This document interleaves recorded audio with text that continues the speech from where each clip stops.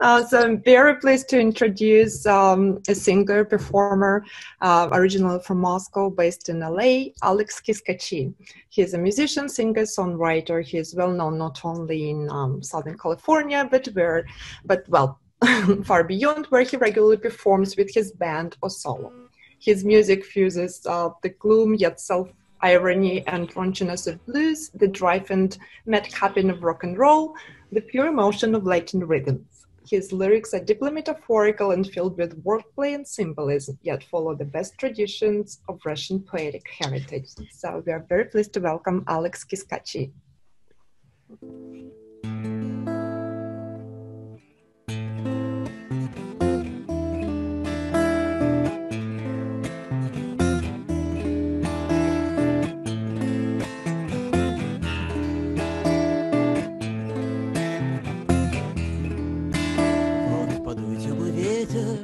Разгонят облака над головою.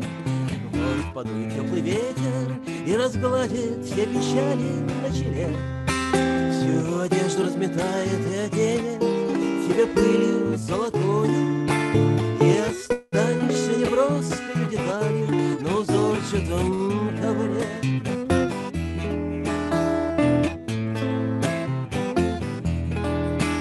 Так напела ему дева, а в руке у ней меж тем мгла блестела. Так напела ему дева, за углою золотую нить. Тою нитью прошивало его сердце, незаметно, но умело. Выделяла, вживляла его в пеструю картину бытия.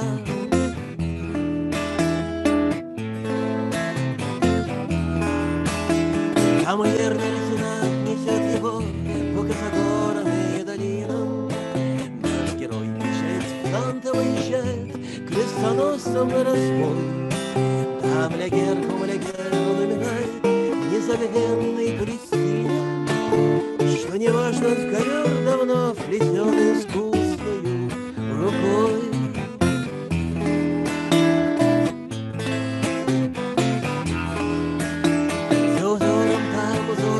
Вдоль его французского кинжала, загорел мотора за мотором быстроходный звездолет.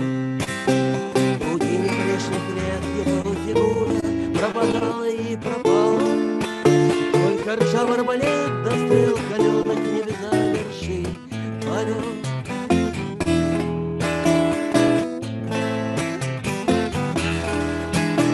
Но покуда шел струится по закону неземного движения, он с ведомой девицей продолжает сарацинов настигать.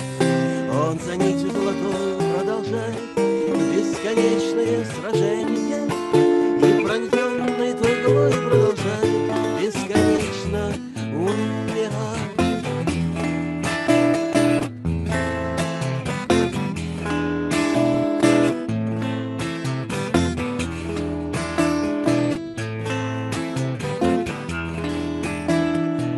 Теплый ветер разгонит облака над головою. Вот подует теплый ветер и разгладит все печали на челе. Всю одежду разметает и тебя пылью золотою. Станет бровью деталью на узорчатом ковре.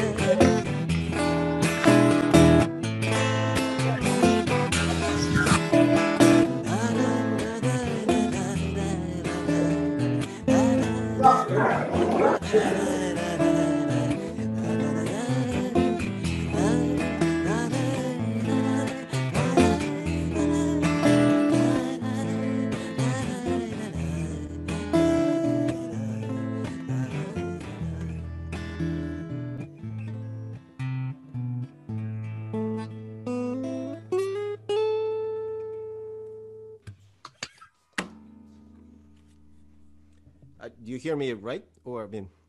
Yes, thank you very much.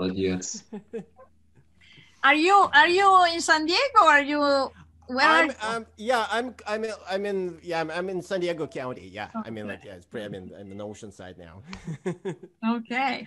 Thank yeah. you for this. Do you want to tell us what this was about? The music was Yes. what? Well, it's actually pretty interesting. Sometimes I don't even know what it is about, but let me try to figure out. Well, anyway, yeah, this is a song about the tapestry, tapestry that probably hanging somewhere in the medieval castle, and it depicts the picture of a knight that he's like, kind of traveling and he's fighting some enemies and probably going to somewhere like distant lands, while his lady is waiting for him. And the thing is, in the same time, this lady is actually making this tapestry. So making this tapestry that depicts him and like singing about his adventures. And the idea is that pretty much it's the same thing. I mean, she's making the story of his life while making these tapestries. So it's probably, I think, it's probably all in her imagination. She's just imagining the knight, that's somewhere fighting for his love and for his life. Something like that. Sometimes, like actually, people told me that I have totally different description of this song, and I believe them because once you write the song, once you kind of it pretty much takes off. It's the song is taking off on its own, so you cannot control it anymore. And even the meanings of the song is you cannot. I mean, the meanings that of this song that people actually put in this song, they're no better or no worse than mine. So I mean, I kind of accept them too. Alex, judging by the overwhelming comments, can you please maybe one more? Yeah. Okay. Yeah. Let's see. Hey, let's actually do something. I'm just trying to see what could be. И как называется эта песня? Как называется эта песня? Эта песня называется «Ковер». Ковер. It's like tapestry. Хорошо, спасибо. Пожалуйста. Let me see. I'm just trying to see what else I can have here. So that will be pretty cool. Oh, yeah, let's actually make it something smaller.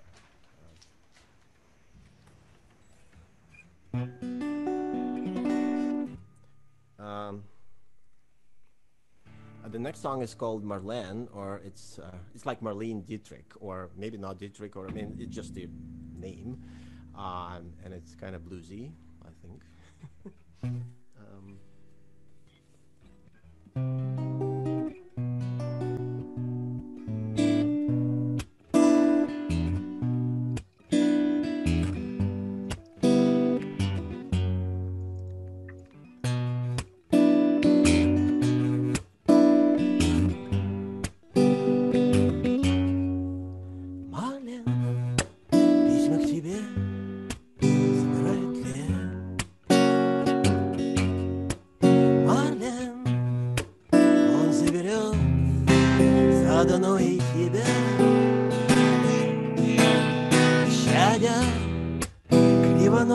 Всадника, ради коня ко мне будет милостный плен, а зря.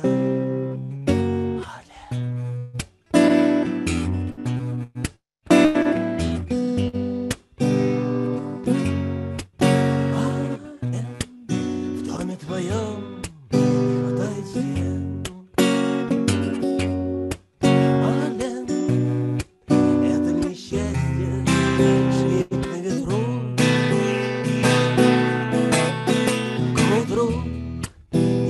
Не останется,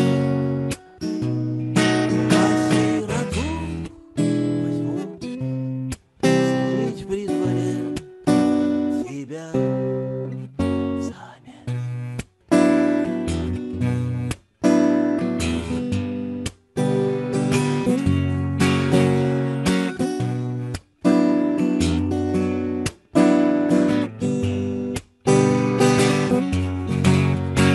Кто сказал, что на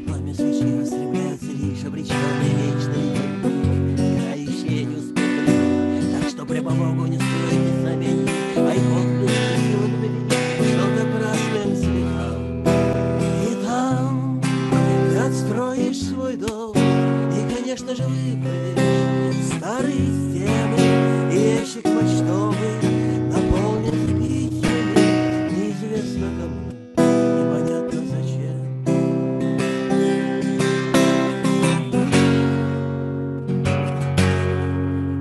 Валя, я понимаю, с трухлявых колен. И шлем уже не держит моих черепков. Зато я прожить еще пару секунд и веков, чтобы увидеть во сне тебя.